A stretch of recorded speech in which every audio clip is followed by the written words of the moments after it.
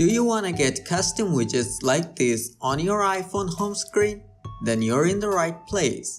Because in this video I'm gonna show you how to use WidgetSmith to get custom widgets on your home screen.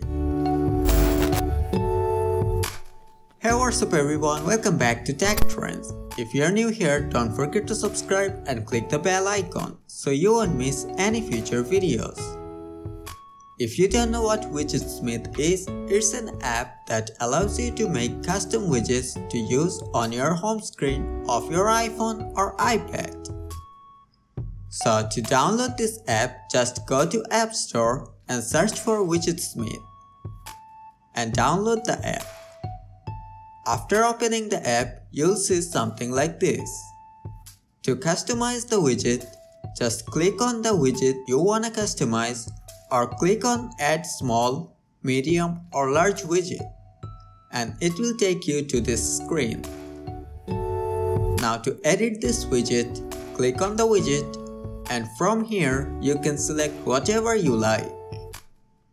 I'm gonna select day and time.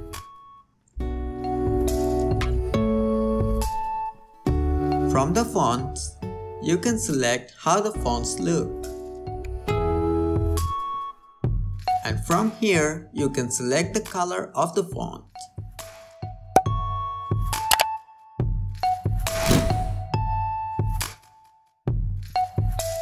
After that, you can select background color.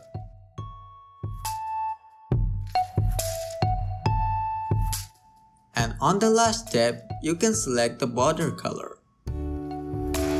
After you're done customizing, just click on this back button.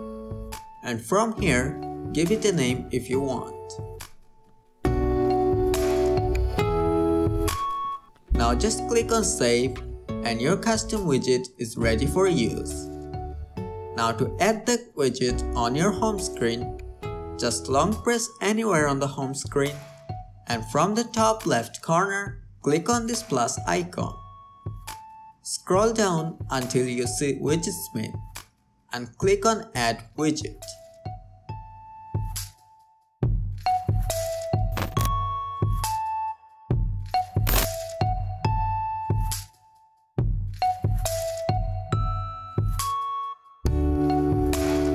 If the widget you created doesn't show up, just long press on the widget, then click on Edit Widget.